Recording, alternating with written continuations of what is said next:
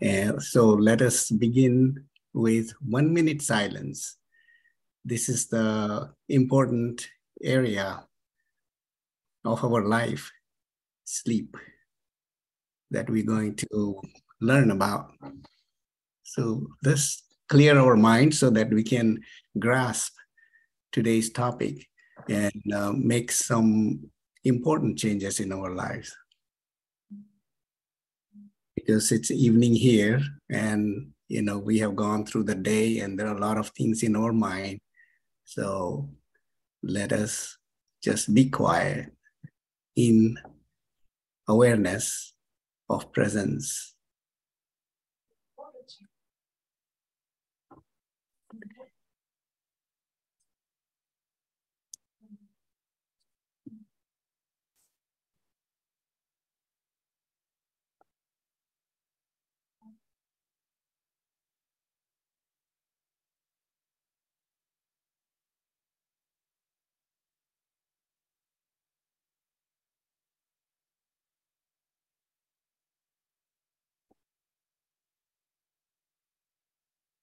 Thank you and welcome again. So let me first, before we jump into this learning, I want to know from all of you, what questions you have regarding sleep. And if I'm going to unmute everyone so you can state, and then I will state what my purpose is regarding what I want to say. And then we'll try to include everything, whatever you want to know, so that it becomes that you're not just here for a lecture. You get answers of what you really wanted to. So let me unmute, and you can very quickly go ahead and unmute yourself and let me know what is it that you wanted to know. Yes. Hello. Hi, I'm Cleverness, and my question is, how can we get sound sleep such that we wake up well rested, and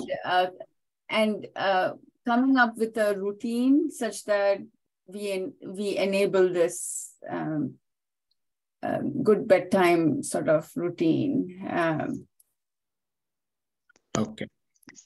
How we can have the sound sleep while doing our routine daily work. How to have sound sleep and wake up well rested. Yeah. Okay, yeah.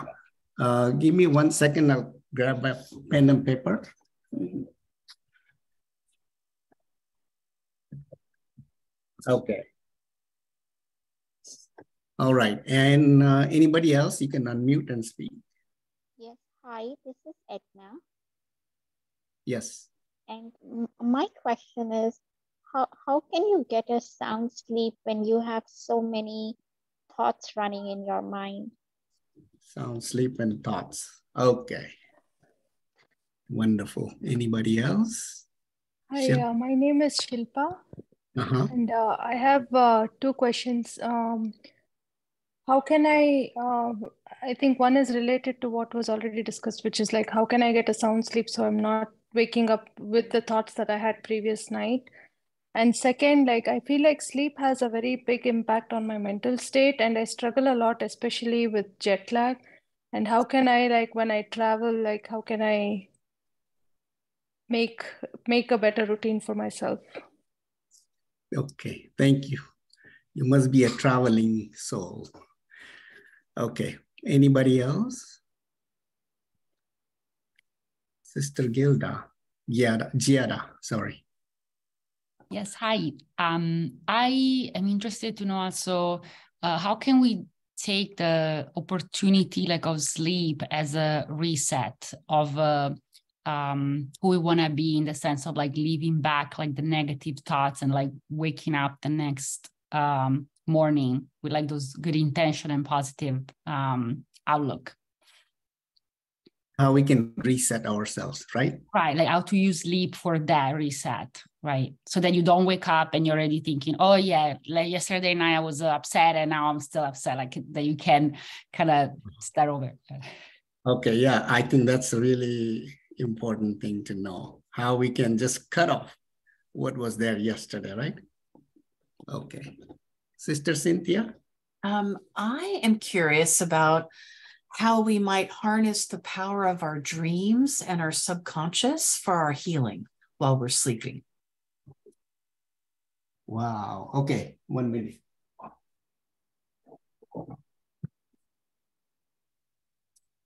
Pen. Power of dream, how we can harness, right? Dream. How we can harness the power of dream. Yes. Correct? Mm-hmm. Okay. So I have one more question. Yes. Like, how many hours should a human being sleep in order to be active? Because sometimes I am so tired, I sleep for more than 12 hours and I still feel that I did not sleep at all. So I don't know what's wrong. Okay. Yeah. So, and your previous question was, how can we have sound sleep? Yeah, sound sleep, yeah. Okay. Who else is left? Anybody else has? Melanie, sister Melanie? Oh, for me, actually, I'm sleeping. I started to sleep very well. I've been doing yoga nidra. That has helped me. But I have to do that one every night because I noticed that that sometimes comes the nightmares. But during the day, and when I do that type of meditation, since it's so soft, the nightmare becomes like, oh, it's like I immediately recognize it that it's so false, that it's like a wrong fear, that in the same dream it reveals that it's something false, that is not going to happen. And they say, oh, the same like what I've been meditating during the day. So I don't know, but certainly the other meditation, Raja Yoga, only during the day I can do it, but during the night, no, it doesn't help me, or I don't know if I'm doing the wrong way. Okay. The meditation doesn't work in the night. No, in the night, no, only the yoga nidra, yes, it does. But during the day, it does help me the other one. So, what am I doing wrong? I'm saying. Okay, we will look at that. So thank you for all that. That, gives me an idea how we can go through, because it's not just a lecture. It is our learning. We are here to learn, all of us. And I will learn more than you all by just telling you things, so because something gets corrected inside. I could have gathered many information by studying, but when I speak out, I channelize in the right way. And these questions help me big time. There's one chat here. Shanti, Vinod Bhai. Yes, From Canada. I have one question that you might not be able to answer. Try. Okay. How come that I'm sleepless in Canada? Sleepless in Vancouver specifically. Okay. Sleepless. Maybe it's the vibration. Only in Vancouver. Oh God. No, actually Canada at the moment. Canada. Oh, wow. And then other places you can sleep. Stone intellect. Okay. Om Shanti. Okay. Yeah. Thank you. All right. And we have Rani Ben and others I know, so I'm not going to ask them. Okay. So let me, these are I heard your questions, and let me start with what I want, from this, what I want to give. My number one purpose is I want good health for you all. because health and sleep, big time related, you know. So 1/3 of our lifetime, approximately, we sleep. So it has to be a very important event of our life. And it has medically proven that there is a big impact of the sleep. If we have a good night, good quality sleep, then we tend to remain healthy. And you know, if we cannot have good night's sleep, then there are many diseases that are associated. So we will look at that. Another thing I want to communicate to you through this is I want to give you some tools, some tips that you can use for improving the quality of the sleep. So these two things. So let me just touch base on how the sleep and health are related. Science has given us many ideas what the sleep has to do with the health, but science is not able to tell the deep significance of the sleep. The science is able to tell what are the advantages of the sleep, but what the purpose of the sleep, we don't know. So we're still searching. So what the science knows is that when we go to sleep, you know, normal, we relax and rejuvenate. We, whatever tension or we may have, we unload that and we become fresh in the morning. So the purpose for the sleep is to become fresh again.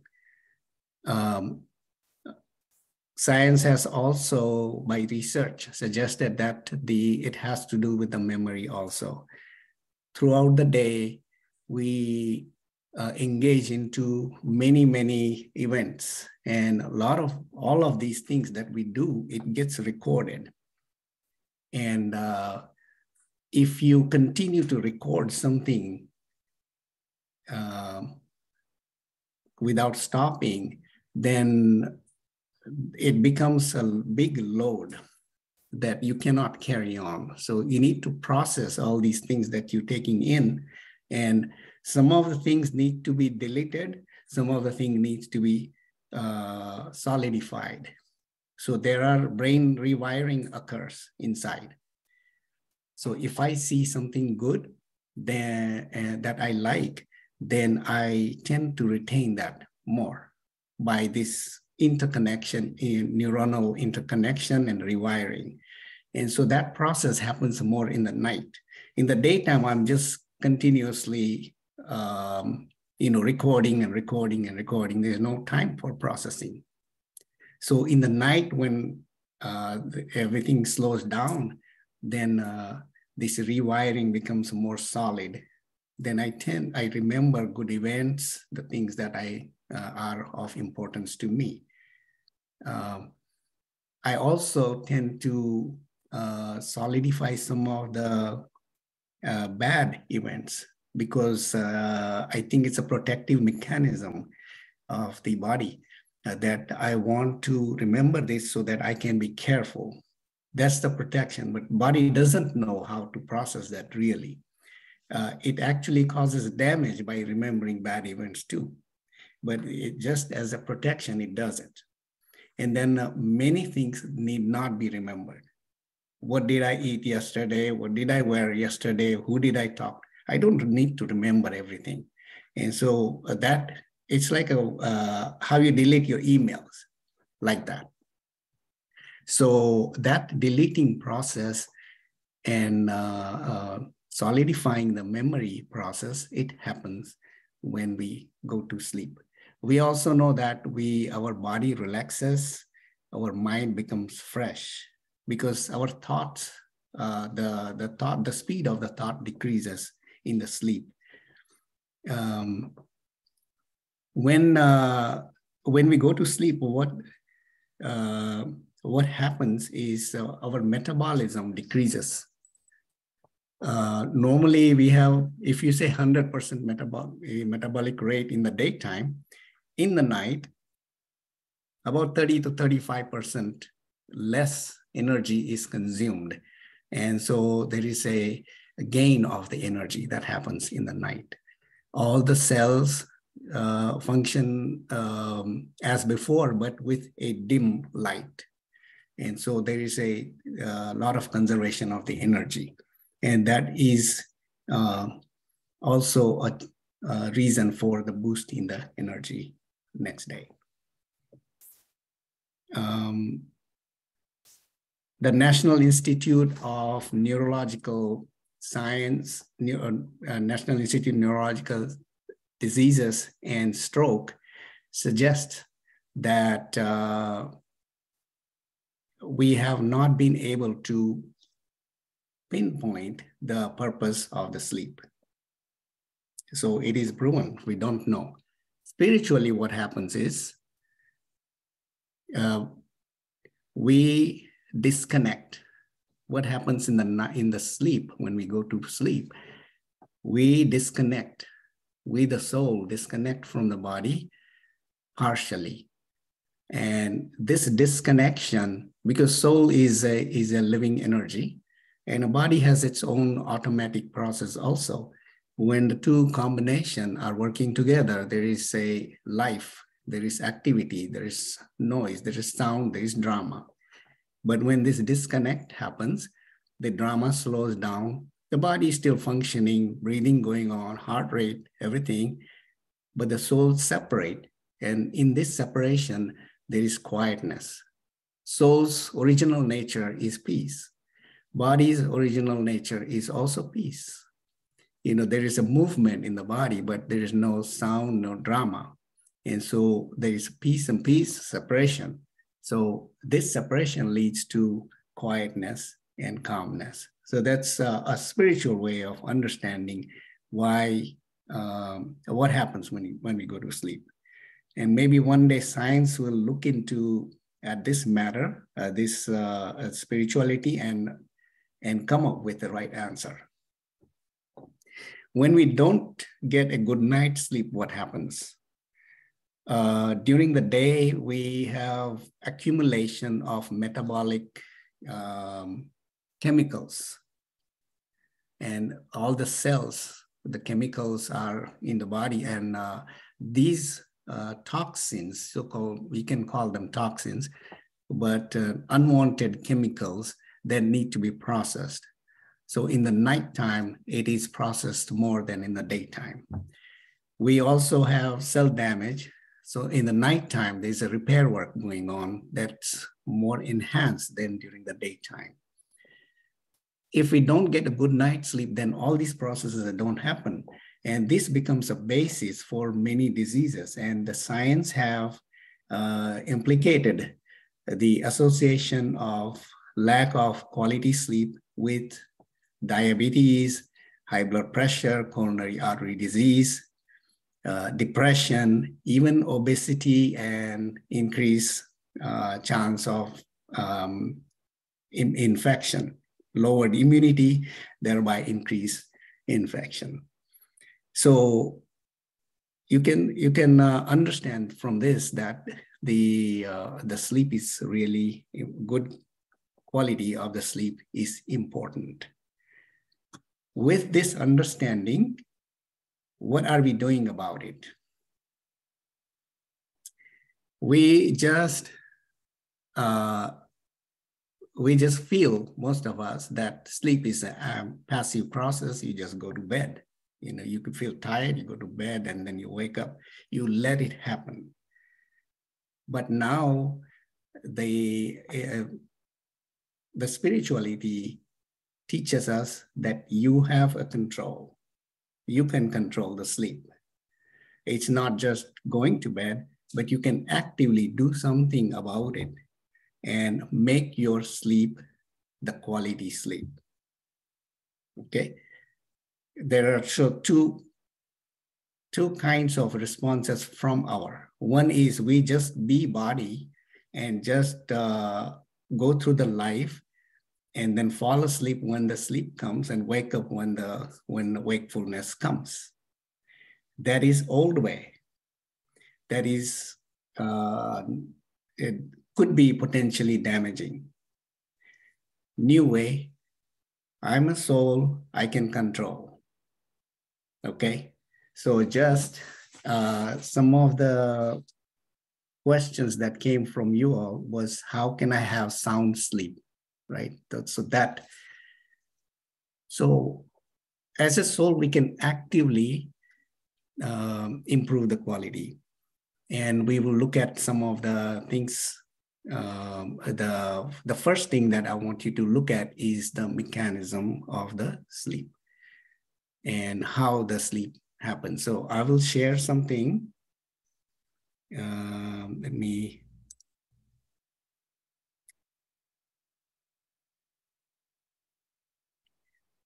Sister Shilpa said that she's unable to hear anything. Everybody else is able to hear, right? Actually, I disconnected and I can hear now. Sorry. Oh, okay, sorry. Disconnected and connected back. Yeah, thanks. No problem. Okay, so chat.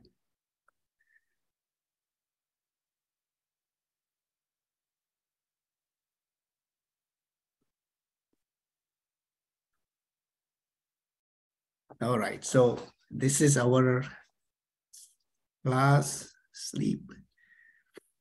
These are the references. Before I go through some of the slides here, I want to acknowledge these sources from where I got a lot of understanding of what I'm saying.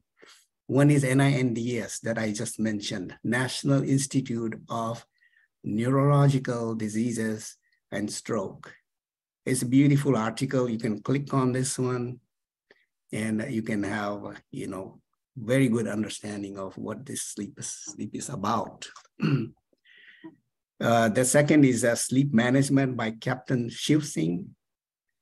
This is it's in Hindi. These two are Hindi, but this is English. This is a website. So, but those of you who do not understand Hindi, I think there may be some way of looking this and on the subtitles. I'm not sure, but if not, you can probably write your email and I can forward some translation of what these brothers are saying. So Captain Shiv Singh and Dr. Satish Gupta. These are the very two beautiful video presentations about the sleep management. Okay, so let's look at this one. What happens in the brain? How do we process the sleep? These are the different organs. These are the different centers in the brain that are actively involved in managing the sleep. Okay, so starting from the hypothalamus, right? Hypothalamus have sleep center and arousal center. Both are inside. So they work in harmony. When at a certain time the sleep center is more active, so you have sleep hormones released.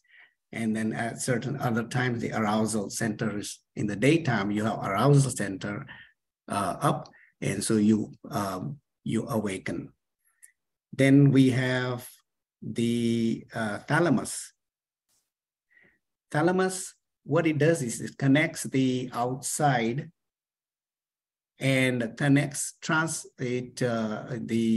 in the information from outside through the sense organs like eye, ear, what you see, etc., and transmit that to the cerebral cortex in the brain covering. And so this process goes on when we are awake. When we go to sleep, the thalamus become very silent. So nothing from outside can go into the screen on the cerebral cortex. And although there is sound outside, we don't perceive, we hear, but we don't perceive it, you see? And so that's important process that happens in the thalamus. It has also important role in the memory. You know, when you have the thalamus connected to the cerebral cortex, what I will see, it gets recorded. And so this recording, it is involved in that recording memory process, okay? Then we have suprachiasmatic nucleus, SCN. It's a center that connects with what is called the pineal gland. Pineal gland, this one right here, pineal gland. Okay, pineal gland importance is it secretes a hormone called melatonin. You must have heard about melatonin from Vitamin World. People buy that melatonin to sleep, you know. And so it is a natural hormone secreted by the pineal gland. And it's not like a one secretion, but it can vary its secretion depending on whether it's a day or night. So in the night, when the light is dim, the melatonin secretion is higher. And in the daytime, when the light is bright, its secretion is low. Now, this SCN, that nucleus, suprachiasmatic nucleus, what it does is it senses the light. You know, the light that that comes through the eye, it senses that. And it sends that information to the pineal gland. And as a result, now pineal gland, where is its secretion of the melatonin? You see how the light outside gets transmitted into how I will, whether I fall asleep or awake. So light, day and night, light and darkness outside, how our body responds. This is how it happens. So light falls in the eye, it stimulates that SC nucleus, and that stimulates the pineal gland. And so depending on whether it's dark or light, you have, you know, up or down, you become dim, you fall asleep, or you wake up. Okay. Then this is amygdala. This is amygdala. It is a really important a part of the brain that is involved in the emotions. Let me see. Okay. So what is the role of this limbic system? Its role is or amygdala. Amygdala is a part of the limbic system. So I'll just say limbic system. What is the role? Its role is in REM sleep, rapid eye movement sleep. And we will look at it in a minute. There are two parts of the sleep. One is rapid eye movement, one is non-rapid eye movement. It is a rapid eye movement where we see the dreams, where we consume the energy rather than gain it, okay? So it's a part of the sleep where we consume energy, we waste our energy, and it is a part where we see the dream. And it is very active during that REM sleep, that amygdala. And it is the one that injects the emotions into your dream. It is the one that injects the reality in your dream. You feel real. You see the sound. You see the visual of what you're seeing in a dream. You hear real. You feel everything is real because of this amygdala. Okay. And in the daytime and in the non-REM sleep, the activity in the amygdala is less. So you are quiet. You don't see anything, you don't feel anything. Then you have the brainstem. Brainstem consists of the midbrain, pons, and medulla. That brainstem, what it does, it plays a very important role in the sleep. When you go to sleep, when you're seeing the dream, when you're in the dream stage of the sleep, you can see something good, but you can see something violent also. So let's say you're seeing a dream where you're running fast. And if we did not have this brainstem, then you would run as you see. But that's very dangerous. You could harm yourself or others by moving. So what the role of this brainstem is, it stops the body movements. When you're seeing the dreams, when you're in the REM stage, it stops the body movement. You become paralyzed. So you can see, but you can't move. You can hear, but you can't move. You see? And so you're seeing some very vivid drama or scene, and your amygdala is hyperactive, injecting these emotions into it. But this part of the brain doesn't let you move. How would you feel then? You'd feel scared. You can't move, you feel scared. So this is one of the sisters had asked, nightmares. So this is the mechanism of the nightmares right here. How does it work? How do we see the nightmares? This is what happens in the nightmare. We have hyperactive amygdala, and we have also functioning the brainstem that paralyzes you, and you see this nightmare and you get terror. Okay, I think we covered all of them. Yeah. So now the purpose of showing this is to understand. Let me stop share, and I'll come back to this one again.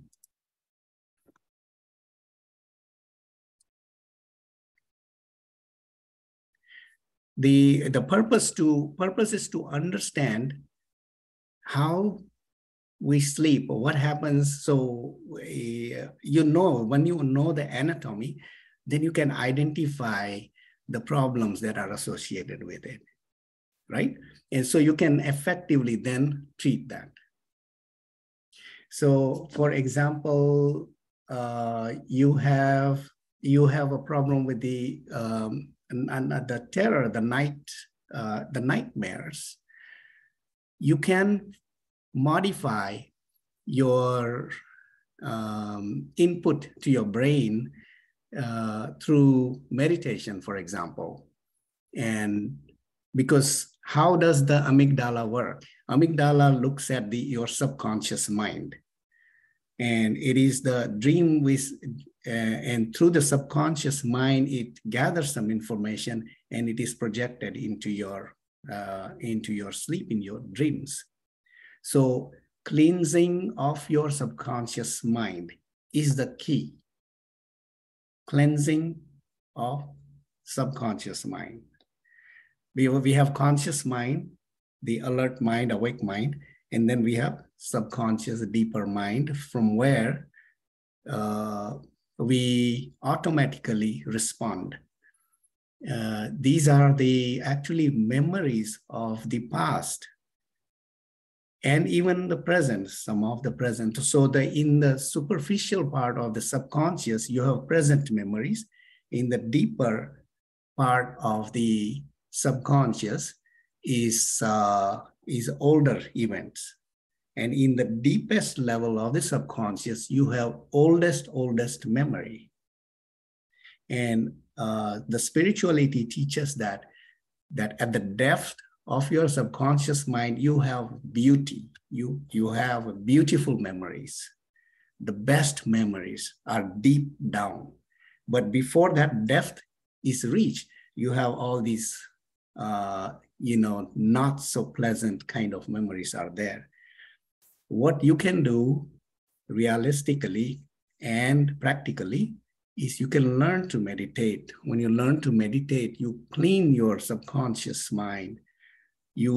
Whatever the unresolved issues are there, you can clean that, you can resolve it. And when you resolve it, you go down, and all you have now, your subconscious is full of, there's no negativity left in the subconscious mind. Now, all you have in your subconscious is your beauty, your peace, your power, your happiness, your love. All these are there. So when you sleep, you have beautiful dreams. You have peaceful dreams. You feel really good when you wake up. And I had heard in one of the seniors' lectures that if you truly meditate in a real sense, with a real method, good method, for approximately 6 to 8 months, your dreams will change. Your dreams will change. Because slowly, as you meditate, you become more and more positive, because we have positive and negative field within us. And it's like a drop of the water.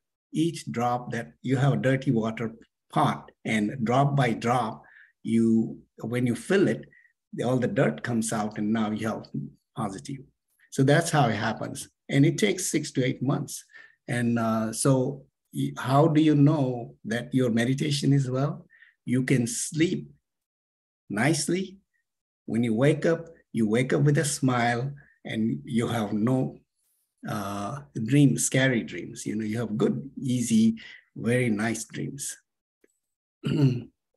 So, but if you get sleep terrors or anything like that, don't get disheartened, because you could be meditating, but you are going, in the depth of your subconscious. So at one point, you will have even worse dreams than normally you would have as you learn to meditate. Okay, so what are the things that you can do? What other things that you can do? One is meditation, we can say. So that was a question, that was the answer for Sister Melanie. What other things that you can do so that you can have sound sleep, right? You can learn to listen to your body, and you can follow a rhythm. So now I want to introduce to you one other concept, what is called as circadian rhythm. Our body is,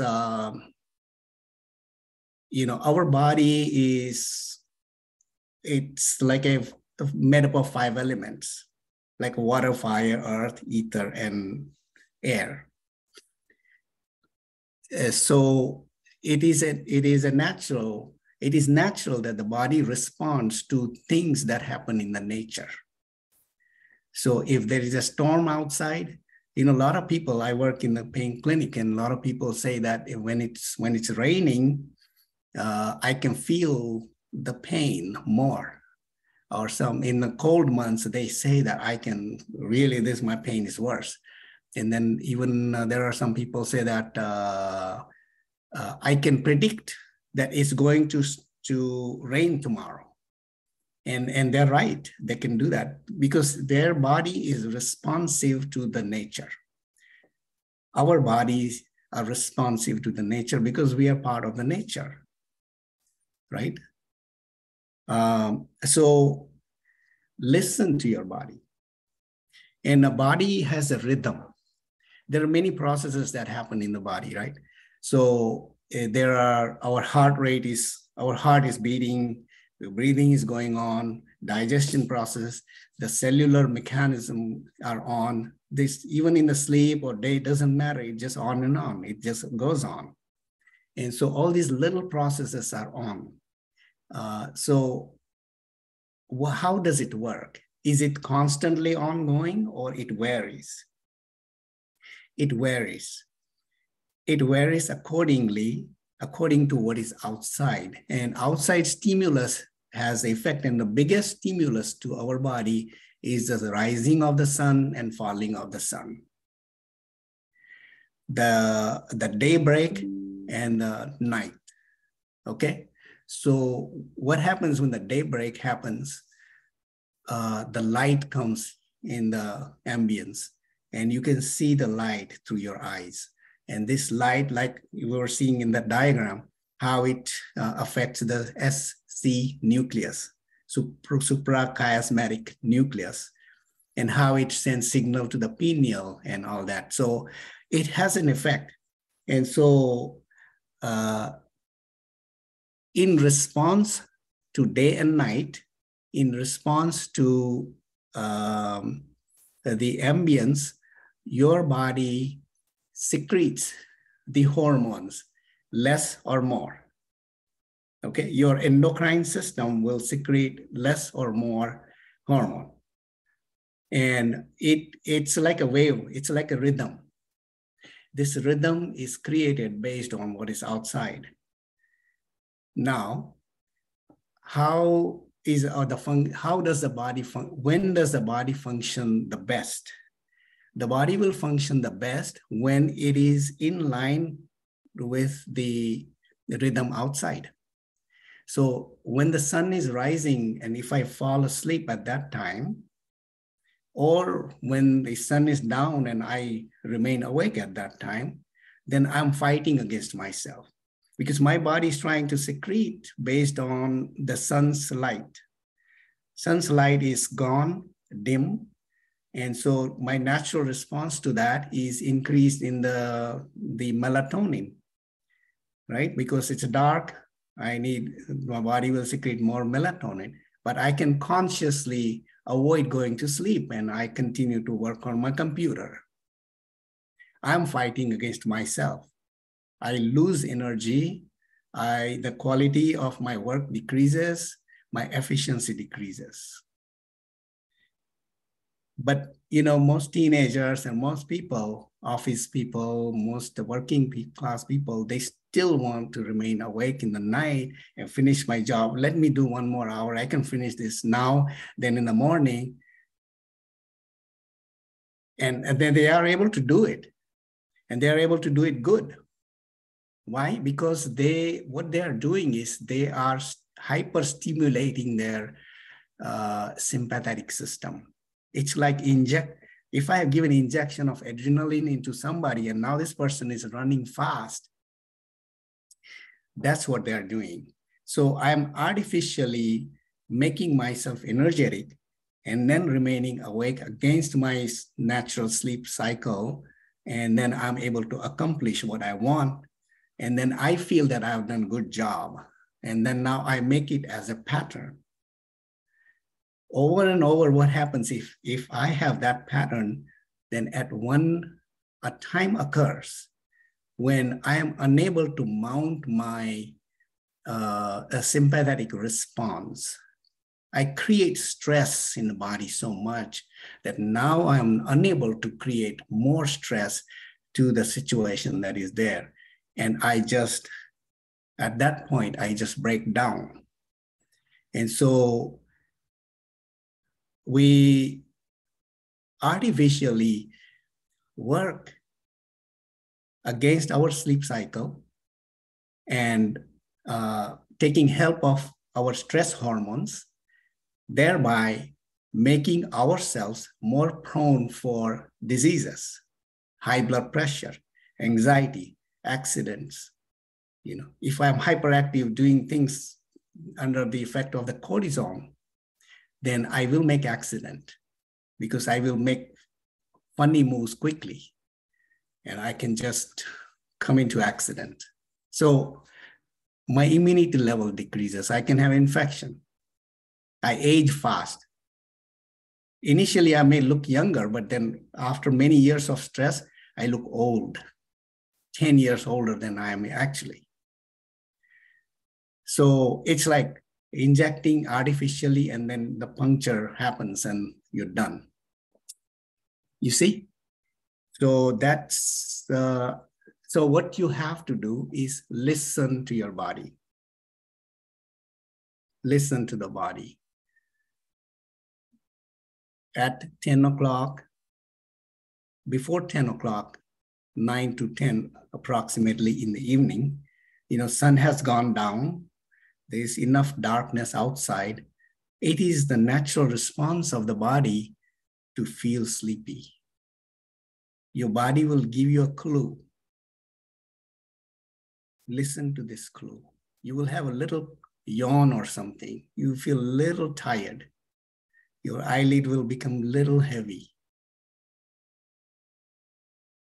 Now, from habit, you can just let it go, and then you can come into that stress mode. Or you can have a cup of coffee and everything is now fine. You don't have any more sleepiness. That's killing your natural, natural tendency. Your natural tendency is to go to sleep in a nice manner. So when you do that, then you become,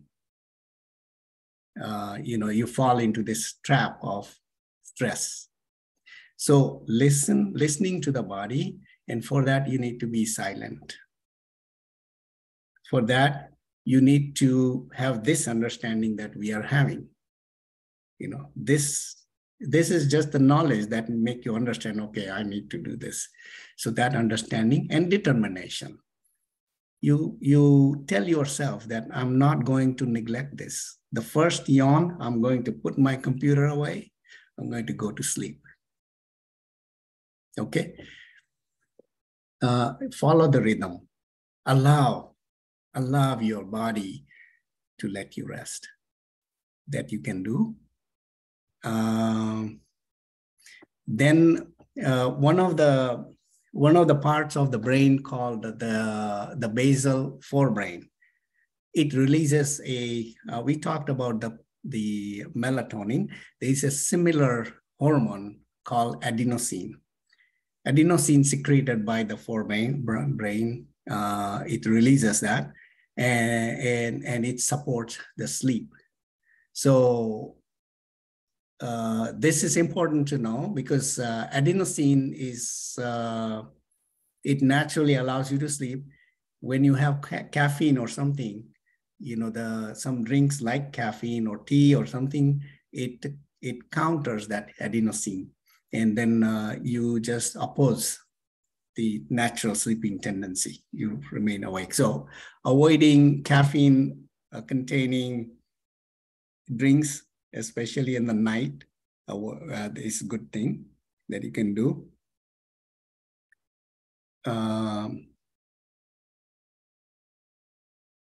Then another thing that we were mentioning is the sound, how the sound and the light, how the light is transmitted as the sleep. Is you can dim the light. If you have strong light in the room, you can make it dim so that it facilitates the sleep. As far as possible, make your sleep comfortable, sound low. If you are in the habit of doing exercise, do it 3-4 hours before, not just before going to sleep, because then the body is in exercise mode, then you can't relax. Digestion, eating.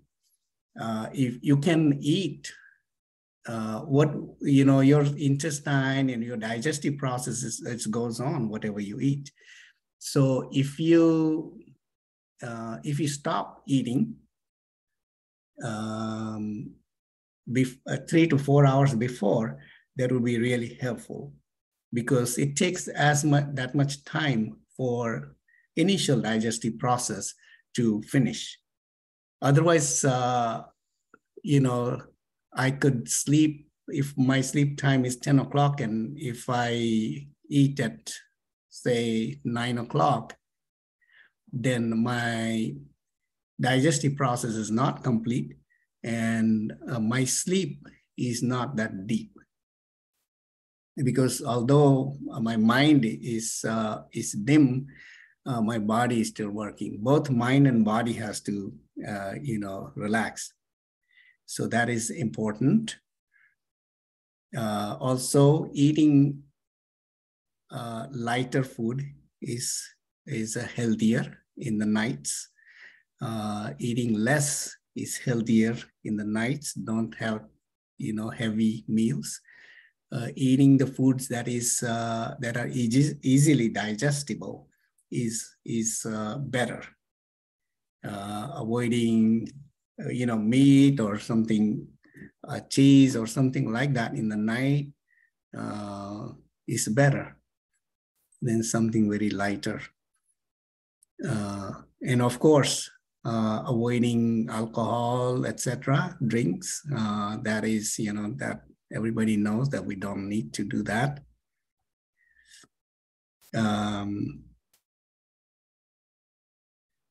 Then there was some question. There was a question about the shift. I think one of the sisters had mentioned night shift. I don't know. I'm not sure. Yeah. So people who work in the night shift, what they can do is, because we saw the importance of following that diurnal rhythm or circadian rhythm, where we follow our body to what's outside. But the night workers, they have you know, not a good sleep actually, and their awake hours are also not very energetic because of the body's system, how the body is built. So I could be a night worker, I could be doing night shift, but my efficiency level is not going to be that great. My sleep when I come home from the night duty would not be a good quality sleep. But what I can do is I can do as much as I can in terms of making my sleep more quality sleep. Every other aspect I can fine tune in a better way. Keeping my thought level, you know, it has a biggest impact that the science has so far not touched it, but our thought process has a huge impact on how we sleep. Throughout the day, we create many thoughts, and these thoughts are they become our memory. They become our experiences, and each of these thoughts are associated with the emotion, different emotions. I could have happy emotions, but I could have sad emotion too. I could have angry emotion associated with something. And the characteristic of this heavy negative type of emotions is they are not just like a 1 second here and 1 second not there. They tend to remain. So if I have anger, for example, this anger will persist for quite some time. Even the person is gone, the event is over, the thought process is gone, but the feeling of anger is still working. So here is the importance of meditation. Here is the importance of remaining in charge. When I say that we can make a difference as a soul, I can make a difference as a soul. In Hindi, we call there's a saying that there are 3 words: Nindrajit, Maya Jeet, Jagat Jeet. First is Nindra Jeet. That means the victory over sleep. When I'm victorious over my sleep, that's Nindrajit stage. So Nindrajit is not like I can remain awake. It is I have control on my sleep. I can bring quality in my sleep.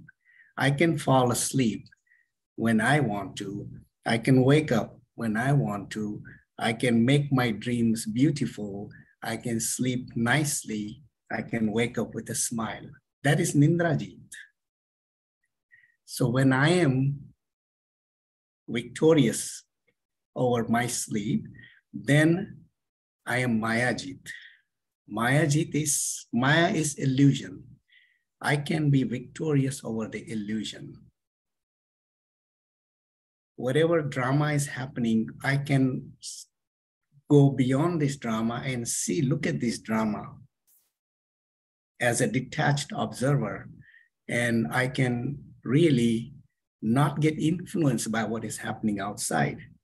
Somebody can be shouting at me, but I'm way up and I'm just looking at this scene without getting involved in this negativity.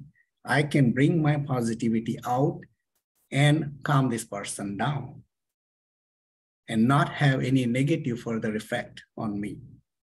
That's Mayajit. I can become Mayajit by becoming Nindrajit.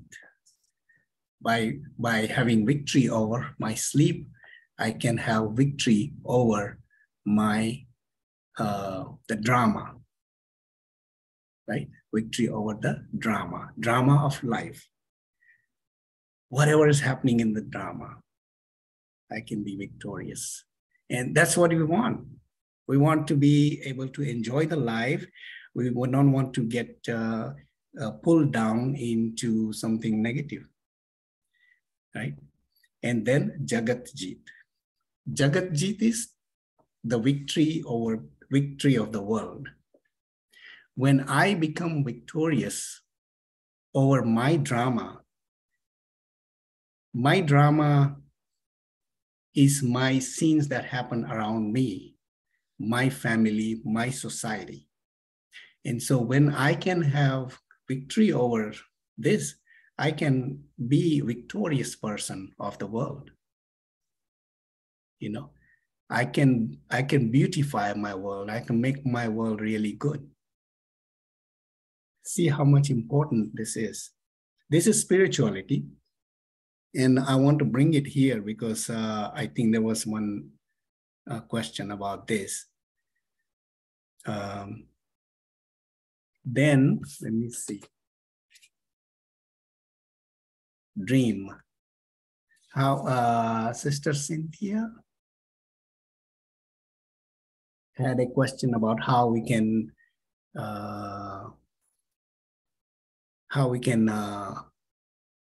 modify our dream, something like this, right? Yeah. So how we can, so we saw that how we can make our dream beautiful, you know. In the end, I will unmute everybody. So I just want to keep this flow so that everybody will get benefited. So to make the dream is in our hand.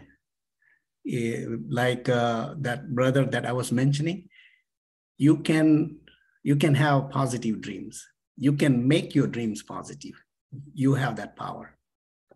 So, and the way is cleaning your subconscious. Make your subconscious means your memories. You make your memories clean. How do you do that? You have bad memories. You go deep down in a meditative state, bring positivity, and let the negativity merge and let the positivity be on the surface. That's all. So now I happy dreams. Sleepless in Vancouver, Canada. Right, yeah, sister, you're right that I don't know, but I will try to answer that. Let me see what is chat. Wow, there are a lot of chats. So I'll read it at the end, the chats. But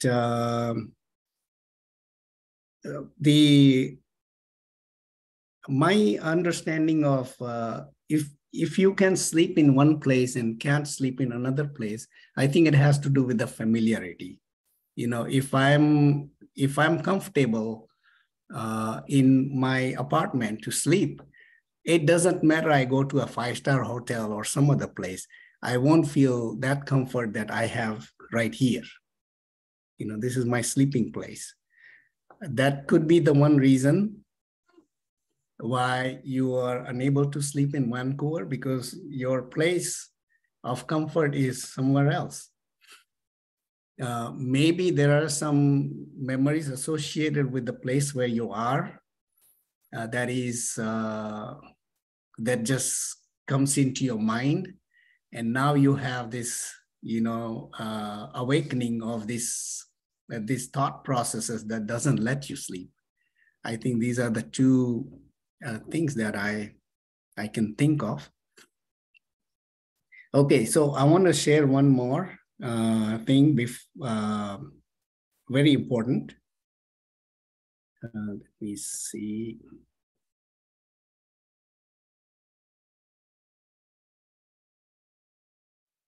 Okay, so we were here. Thalamus.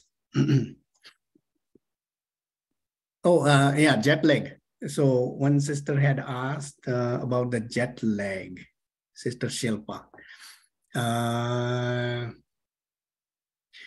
In case of a jet lag, what happens is your circadian rhythm, your body system and your circadian rhythm is out of whack. So there's no synchronicity between the ambience and how you respond.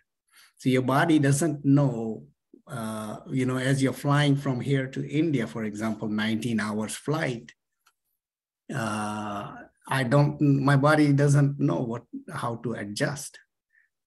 So it's out of sync. And that's why, and we fly through different, you know, time zones. And so there's a lot of mismatch. I think, you know, what we can do about it is one possible way to deal with that is maintain a timetable as you travel one place to the other. Like, for example, if I'm traveling from Los Angeles to Dubai, and then onwards, I just keep this time on. What time I started, I'm starting at Los Angeles, so I keep my awareness of my Los Angeles time, and then try to sleep when it's night in Los Angeles. I may be in the day zone somewhere, but I try to sleep. And so, and then wherever you reach your destination, then you reset your clock. Then you just follow to where you are. So you're supposed to be sleeping, but it's a daytime. You just have to get used to that and just readjust your clock. But in the flight, you can do that. You can just stick to one time zone and follow that.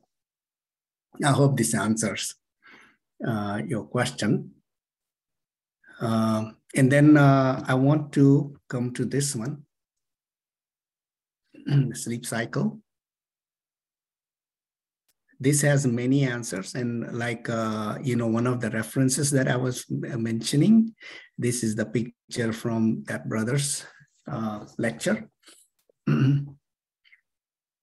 So as you can see, we don't sleep, you know, continuously. We sleep in cycles. We go from, there are two kinds of sleep, the rapid eye movement and non-rapid eye movement. The rapid eye movement is the energy consumption, and non-rapid eye movement is the energy conservation. Rapid eye movement is where our eyes move rapidly and we see the dreams and we get paralyzed. our midbrain, our brainstem relaxes the muscle, so we don't move, we don't act out our dreams, so we don't injure ourselves and others. But that's the mind runs fast, and it sees this different kinds of dreams. So that's we consume a lot of energy. But the purpose of the sleep is to gain, is not to consume. So one of the goals of a good night's sleep is to have less of these REM sleep. Doesn't mean that you don't want to see the dream.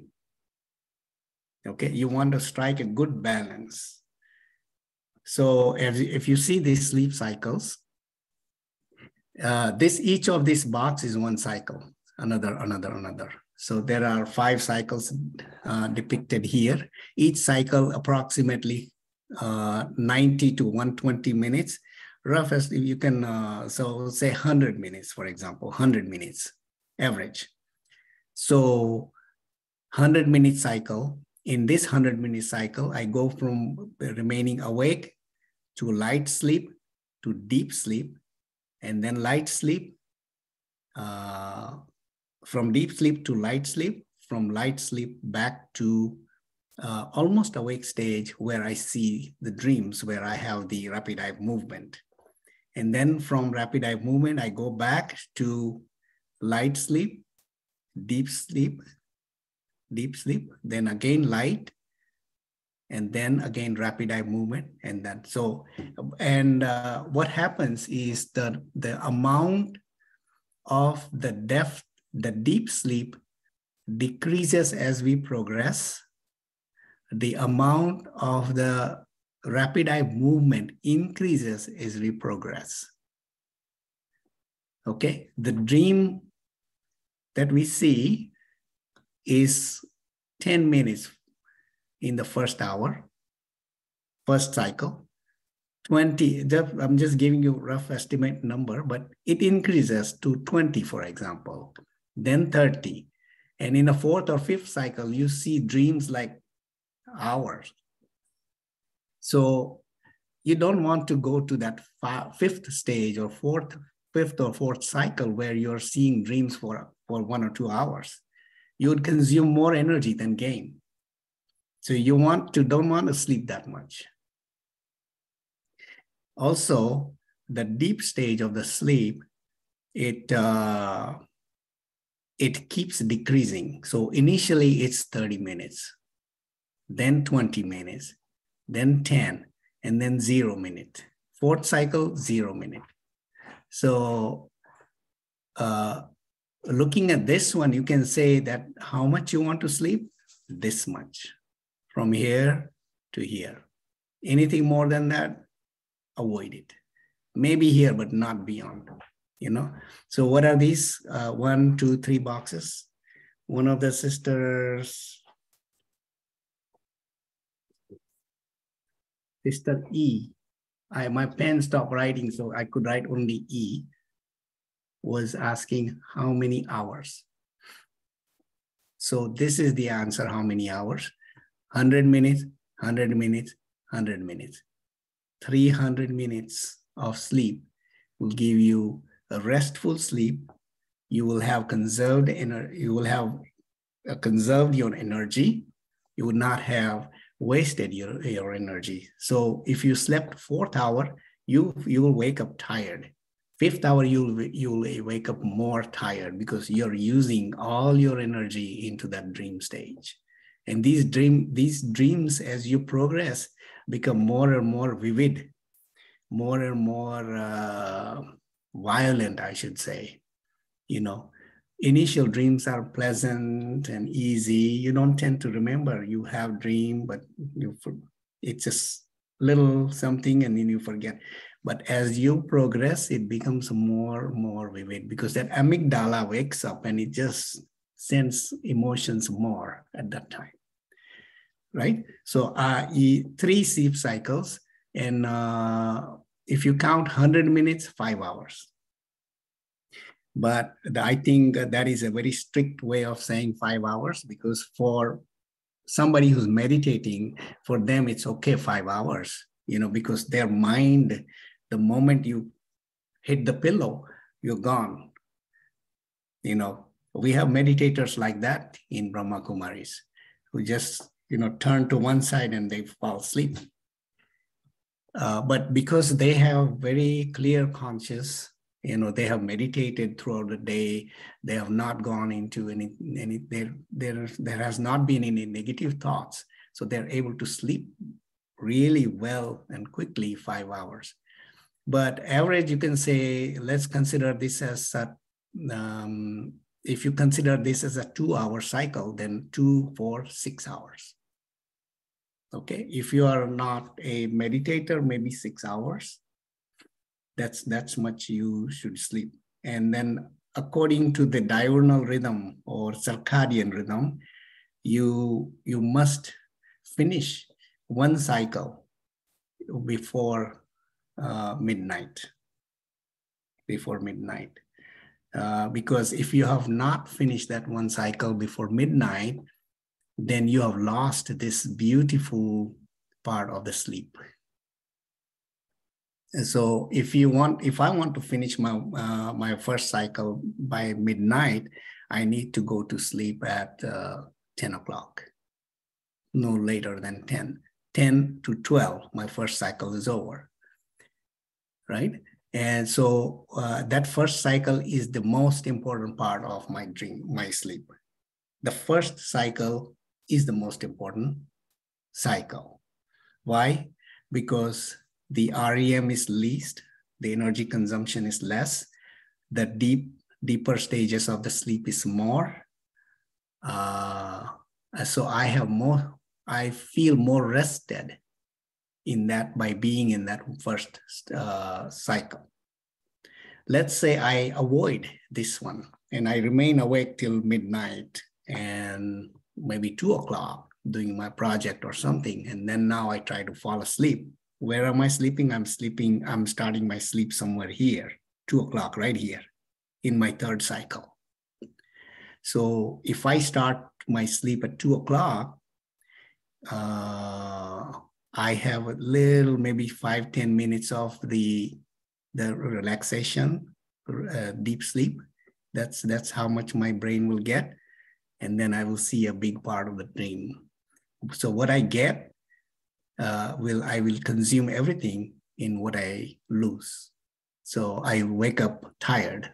Throughout the day, I will have yawning. I would not have concentration, or I would not be able to focus.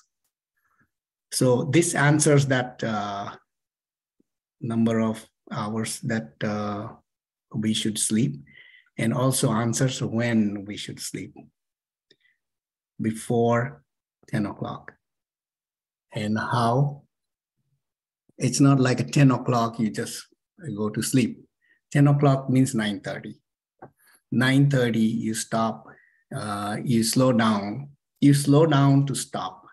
You don't stop sudden. So you cannot just go speed of 70 and then with a full brake. You will tumble. You can't stop. So what you have to do is you have to slow down. And to slow down, you have to stop the things that will stimulate you the most. And electronics would be one. Stop, put your phone aside, put your computer aside. You can read if you want to. That would be better than working on a computer and emails and chats. So slow down to stop, and you can meditate. When you learn to meditate, it sounds like something really, you'll have to force yourself into meditation. That's how it sounds like, right?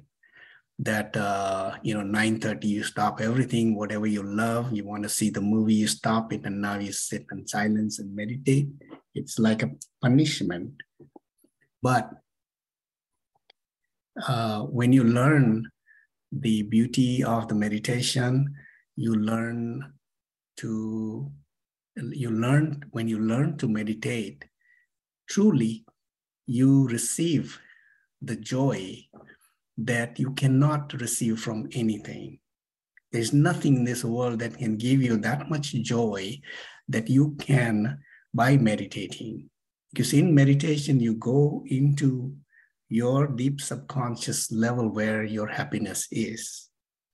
And you feel happy by working on a project. You feel happy by listening to something or by seeing a movie, because when you see these things, it awakens that happiness from within you.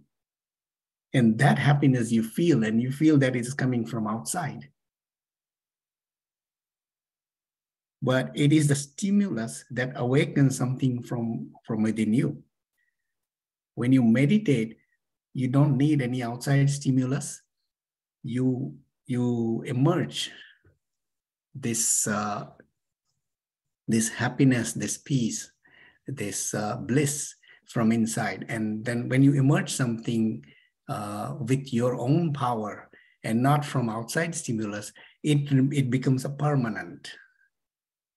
You see, something from outside, it's temporary, because when the outside stimulus is gone, you stop creating that happiness.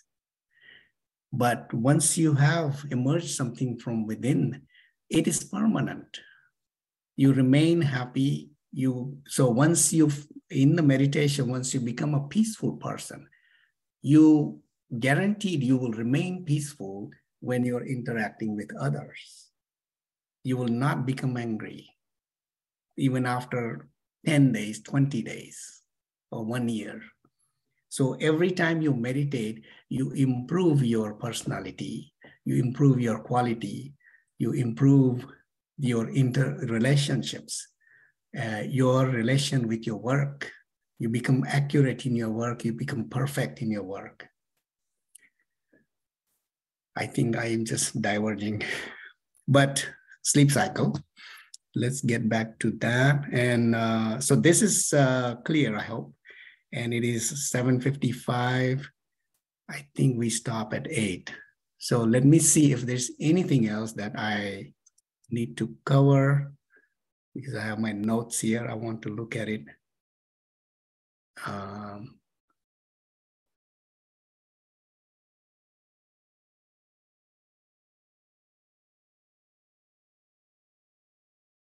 Yeah, I think we are done. So I can answer any things that I did not cover, and I'm going to unmute everyone.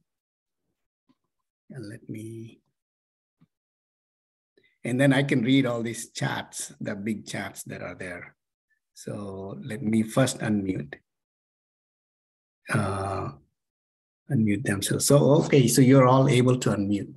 So you can talk. If not, I will read these chats. Can I ask a question? Thank you, Dr. Vinod, for the lovely class. I did make some notes, so thank you, bless you. Okay, I wanted to ask you, does diabetes also contribute to the sleep, to the irregularity, of wake-up time, does that also contribute, diabetes? Yes, it's the sleep will affect the diabetes. It is known that if you have a lack of sleep or not a good quality sleep, then you almost generate yourself a pre-diabetic stage. You create a stress.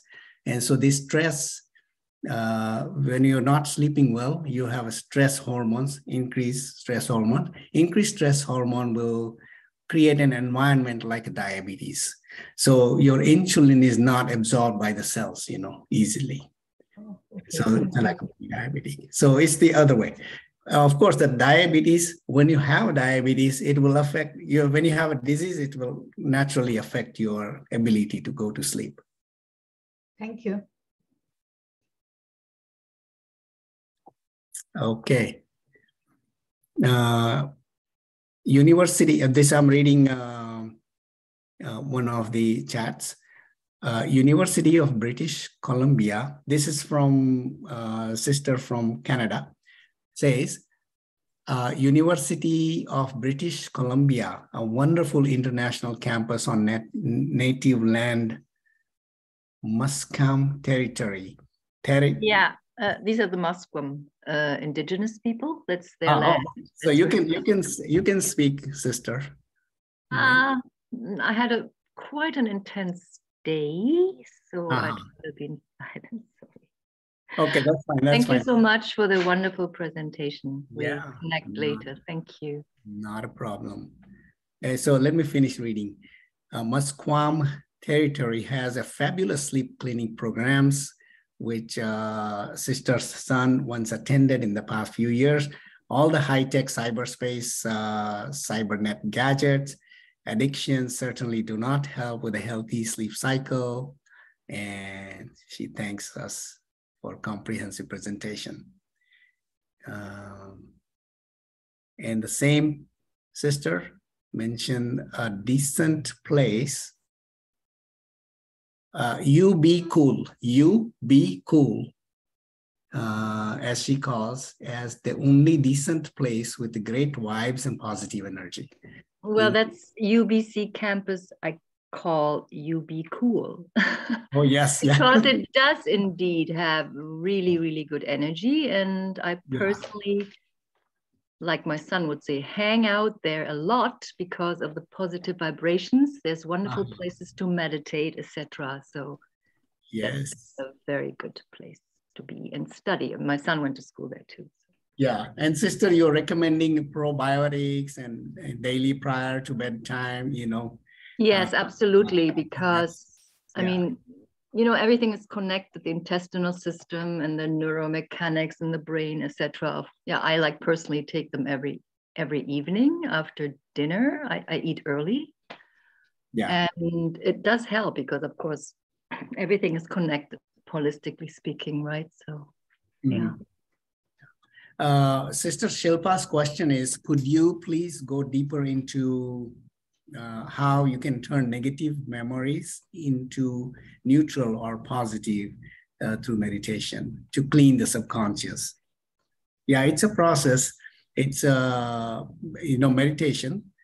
When you have when you learn how to meditate, this process starts day number 1. It's not like you have meditated after certain times and then you begin to see the effect. The changes begin to happen. So the deeper aspect of what is meditation is first knowing who you are. You are a soul separate from the body. That's the lesson number 1 of the spirituality. I am a soul in this body. That realization itself is a powerful tool towards the meditation. Then second is, who do I connect with? So first is realization, I'm a soul. That means connecting with myself. Second is connecting with the source, the power from where I can gain energy and knowing that power. So knowing myself, knowing who I do go to gain the energy. And then I connect with that one. And through this connection, there's something called as energetic contact. As a soul, I can connect with a pure soul. And then the interaction between I, the soul, and that soul, it happens. And through this interaction, I receive if that soul is powerful. I receive if that soul is happier than me. I can give out to the other soul what I have more. I can take from the other soul what they have more. So that's the process. And for that, we have to match our reality with that one. So meditation is connection of the soul and the supreme soul. So you become like a supreme soul, you become subtle, you let your ego, identity of who I am, let it go. I'm not this body, I'm not these relations, I'm not this mind also. And then with that awareness, when you connect, you really begin to receive from this higher power. And then that begin to transform your subconscious, and it injects happiness in you. And that happiness just pulls you more and more and elevates you actually. And so one suggestion for sister, I don't know what your practices have been. I think I heard Yoga Nidra from one of the sisters. But anyways, if you are not aware of, you can learn to meditate through Brahma Kumaris, who I am student of. All this knowledge has come through this, I call it university,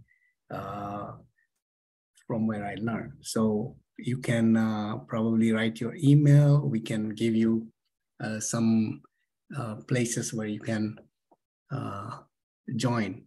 But I think the way you mentioned your you mentioned that you are traveling, so I think you probably already are doing some meditation. So whatever you're doing, you just I think you can just fine tune that. Thank you. Okay. Then I have one more chat dealing with some very disturbing energies. Oh, this is our sister from Canada. Okay. So I think that covers it. Any thoughts, any questions, any insights? Hi, Vinod. Bye. This is Fern. I sent a chat. Maybe you didn't see it. Okay. The question is about when we have contrived time changes like we just had, it really throws off the whole rhythm of the body. And the second one is in the summer when the light is, especially the northern more parts you go in the world during the summer, and then in the winter, vice versa. It's light so much of the day, and even into 9:30 when we should be asleep, it's still light. So the body gets the signal to stay awake because it's still light. So what are your comments on that? Your thoughts? Yeah. So making use of what is called as a power nap is what I would do. A power nap. I did not touch that. But power nap is something that is a very useful tool. And this is what a lot of people do who do the night work, who do the night job, and then they come back, or somebody traveling through the train and then they feel tired. So taking a nap in the daytime is very important, because that's you can quickly go from being awake to light sleep, deep stage of sleep very quickly, quick succession. And you can remain in that deep sleep because you are catching your first cycle. When you take a power nap, you are essentially going into the first cycle. So you have a chunk, you catch the chunk of the deep sleep and not much of a dream. And so you can, with it very quickly, that 30, 40 minutes of a power nap can give you energy equal to, I would say, 4, 5, 6 hours. So you do one power nap day number 1, and day number 2 power naps. I think you will be back. You will be normal where you are, avoiding the jet lag or something. So.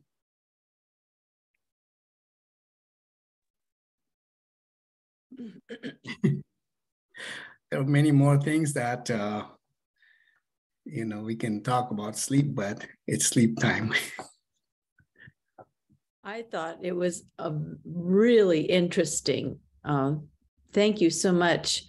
I really appreciate how you tied in, the mechanics of the brain, as well as understand the importance of the different phases of sleep and how it correlates with our disposition, how we feel, and then how meditation can also help us. So I look forward to looking at that again. We will have this recording available on our YouTube channel, so you can tune in and revise. And then also for those of you who wanted to take the course, we will be starting it on the 27th, 2 days a week, Monday and Wednesday. So we'll have that information. It's on the website, anubhutiretreatcenter.org. And if you wanted to take that class, and those of you who might be in Marin County, we will be having meditation classes in person. So you can come in April. We will be starting a course. So that's it for announcements. And we look forward to your talk on diet. So that will be next Tuesday. So that will be very interesting, and how that works for the body, mind, and soul. So thank you so much. Yeah, thank you. Thank you, Dr. Vinod. Bless you. Thank you. Thank you. Thank you. Good Thank you night. so much. Thank you so much. Welcome back, Eben. Eben, welcome back. Thank you.